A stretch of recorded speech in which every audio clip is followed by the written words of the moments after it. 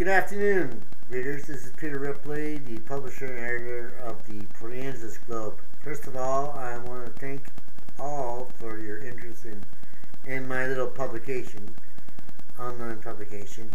And secondly, I want to thank those of you who thus far have helped me in purchasing a new scooter for my usage, especially the church I go to.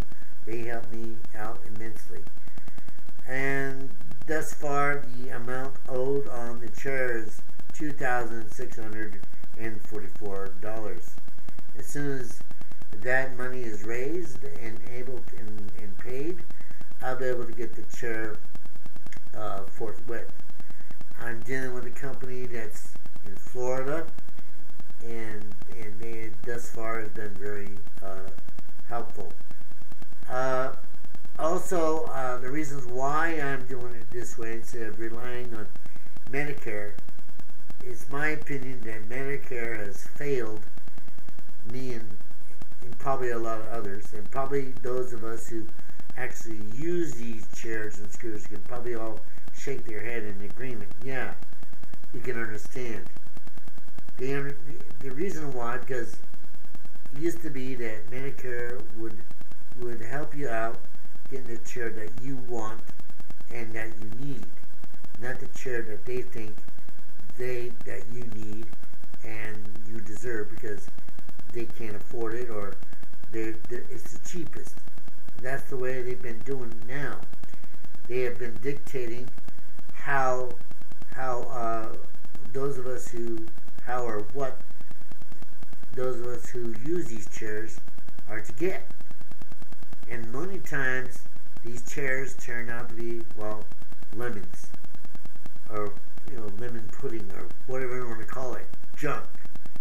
And I can't, and it's not wise to get these sort of chairs second hand either, because in essence you're getting somebody else's problem.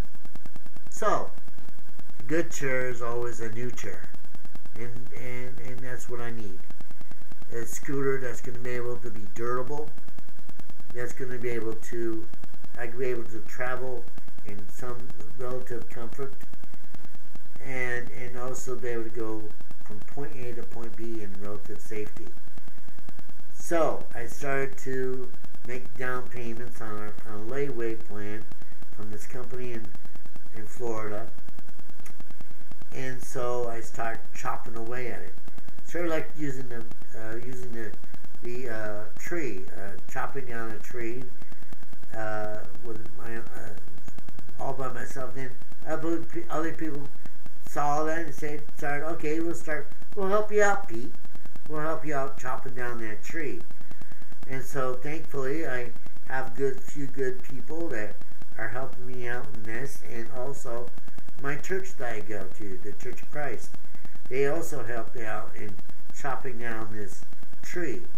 And where it stands right now, I owe $2,644. Then I get the chair.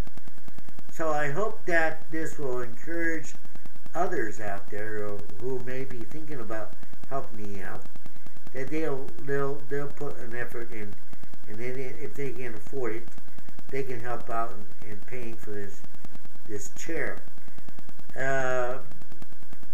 And so with that, I just want to say thank you all for helping, and I hope that this will encourage others to help out as well. Thank you very much. Have a nice day.